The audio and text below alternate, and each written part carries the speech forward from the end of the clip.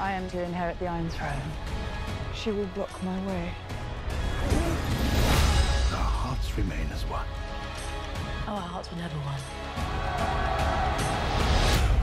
Have you never imagined yourself on the Iron Throne?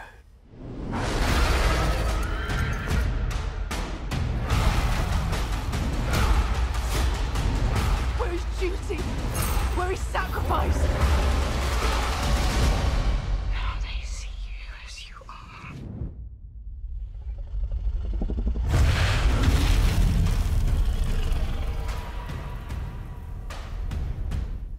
Welcome back, everyone. This will be my new House of the Dragon trailer video for the extended trailer that they released at the Comic-Con panel. It was private before, but now they finally released it online. They've included a bunch of extra scenes, a bunch of extra context, so we'll break it all down. If you're brand new to the channel, I will be doing videos for all the episodes, just like I did for the Game of Thrones main series. Be sure to subscribe to get everything. I'm also going to the premiere this week, and they're going to be screening the first episode, so I'll post a non-spoilery video the day after that happens. It sounds like they're going with a lot of the same vibe as the early seasons of Game of Thrones, particularly Season 1 and Season 2, where you have a lot of character drama with like a couple really big WTF battles. The big WTF battle it seems like they're showing most of the footage from, I think, is the Battle of the Stepstones, which was against the Triarchy, this big force from Essos. One of the big trailer scenes that you see later where Daemon Targaryen is wearing a crown in his head is basically him crowning himself King of the Stepstones after that battle. Like, he comes back thinking himself a king, trying to present himself like a conqueror, but obviously Graham McTavish as Harold Westerling here, who's Lord Commander of the Kingsguard during this period, wants nothing to do with it because he literally pulls his sword on him as he approaches his brother Viserys I on the throne. The opening scene of this extended trailer is a stark contrast to that because it takes place in the past because it's a young version of Rhaenyra coming to see a younger version of Daemon who's sitting on the Iron Throne. We saw a version of this scene earlier, but you get a little extra context here because Harold Westerling, earlier in the timeline, opens the door for her, and it seems like it's supposed to be some kind of secret meeting where he gives her that pendant that you see her wearing around her neck later in the timeline when she's much older. Clearly, if he doesn't have a problem with Daemon Targaryen sitting on the Iron Throne earlier in the timeline, something has changed that makes him hate him a little bit more later in the timeline.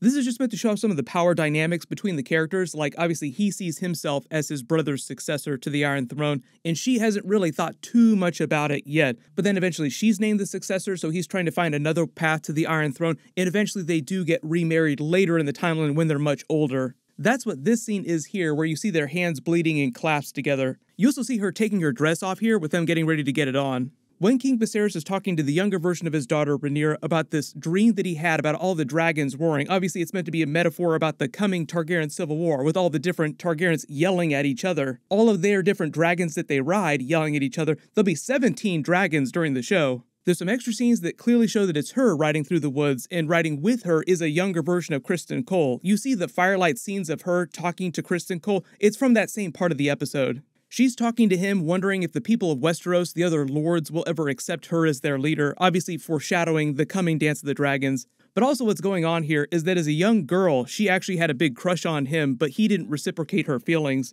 It leads to things getting kind of messy, like it's kind of a Jaime Brienne situation. The other really notable thing about the dragons that I didn't talk about in the previous trailer is there was some footage of a mystery dragon's foot that was way bigger than the other dragons. That was probably Vhagar. He's meant to be like the biggest dragon that's alive during this period of the timeline after the death of Balerion the Black Dread. What's happening here later in the timeline is you have a young version of Aemond One-Eye Targaryen. He's the person that has the eye patch later in the timeline. He's trying to restore his honor by becoming Vhagar's next rider because he is the biggest dragon. So when he's successful, everyone thinks it's a really big deal.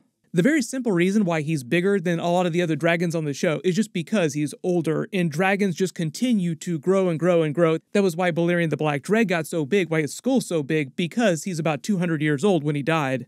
So the whole idea is that some of the dragons that you meet on the show were actually hatched by people way earlier in the timeline.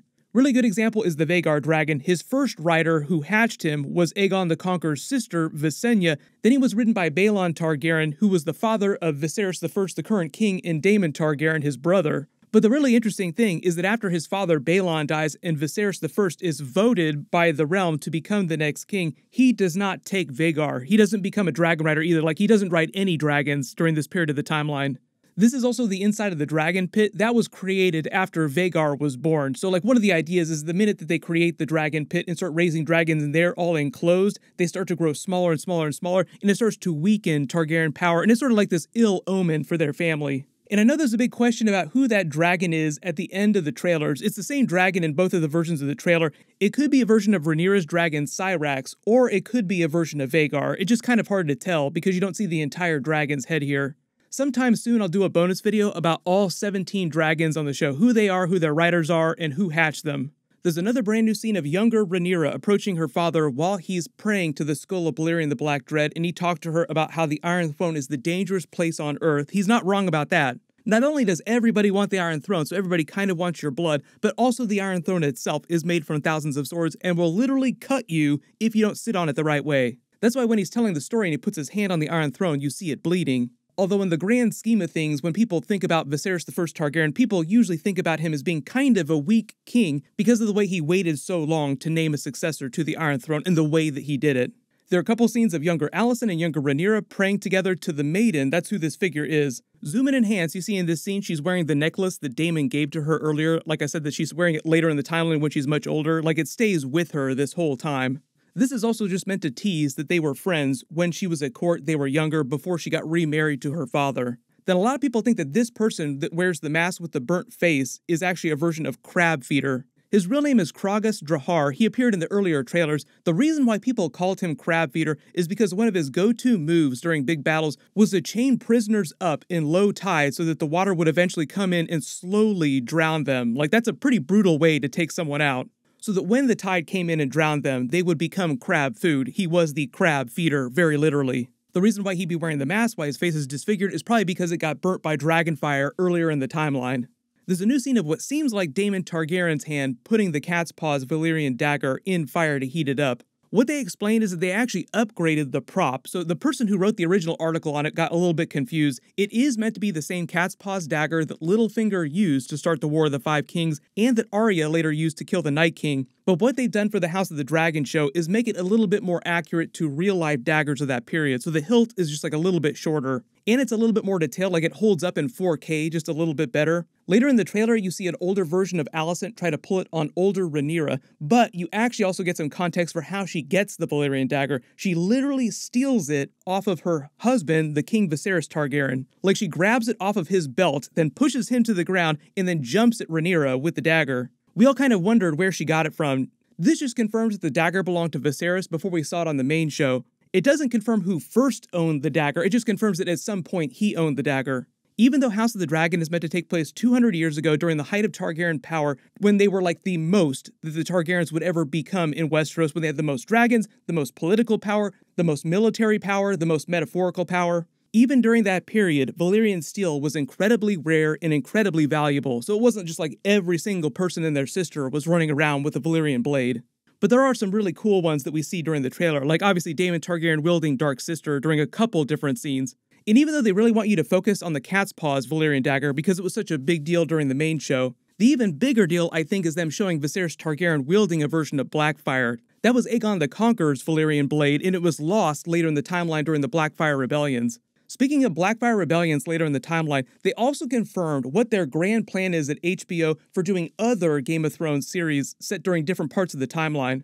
So this is a really big deal. They said that even though House of the Dragon is only planned for like 3 or 4 seasons, what they'll do is they'll do other parts of the timeline and they'll still call them House of the Dragon and treat it like an anthology show. So like when we get to House of the Dragon Season 5, for instance, it'll be a different part of the timeline, different group of actors, and it'll be like the Blackfire Rebellions, or they'll go earlier in the timeline and do Aegon's Conquest, but it'll still be viewed as like House of the Dragon Season 5, for instance.